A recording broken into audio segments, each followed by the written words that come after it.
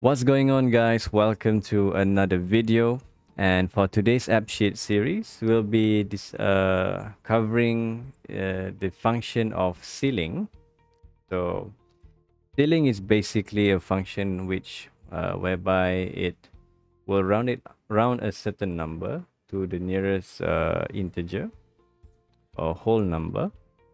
And this is sort of useful when you want to count something in complete units, like full weeks, say for example. So this is something that I hope would interest you more in terms of AppSheet. And without further ado, let's check it out. Okay guys, supposedly we want to do an app that monitors our tasks and the duration, especially when we have a start date and end date. And of course, we have the duration and the weeks needed. So the weeks needed basically defines the number of weeks. Let's say if the task that I'm about to do requires 10 days, then it's no longer considered as a week, but instead it will be considered as 2 weeks. All right, so let's say we have this ready and into the app. So in these settings for our table, for the ceiling data, I have the task, which is text, start date, which is date, end date is also as well date format, and duration will be in number, and weeks needed will also be in number.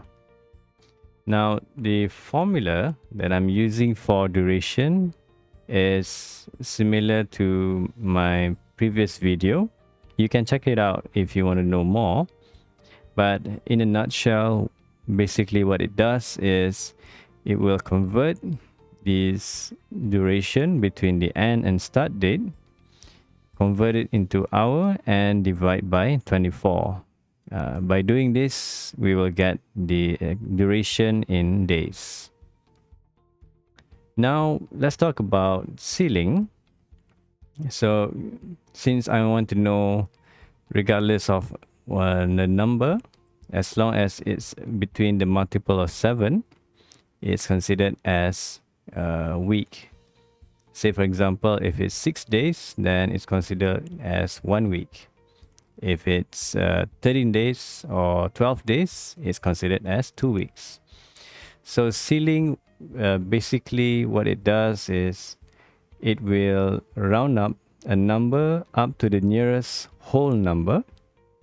So this is useful for when partial units still counts as full units. For example, part of a week still counts as a full week, as I mentioned earlier. So since I have this ready, and I will divide it by 7 since we have 7 days in a week. So of course, now into the app, let's say I want to create a task and say build cabin. Start date would be today, and the end date, let's say we want to make it somewhere between 18. So the duration is 10. So it means it's more than 7. So by right, it requires 2 weeks, right?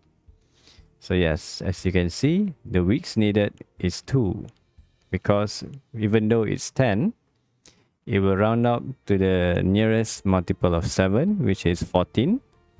So that makes it 2. Let's test it with a different number, say 27.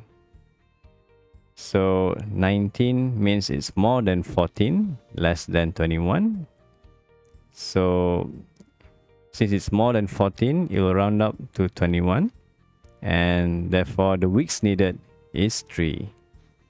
So this is just an example what ceiling can do. This is just a use case that I find useful. If say you want to do a calculation based on full units or whole number. So I hope you enjoyed the video. Don't forget to subscribe and drop a like if you find this video useful. And I just want to take the time to say thank you to all of you for your support.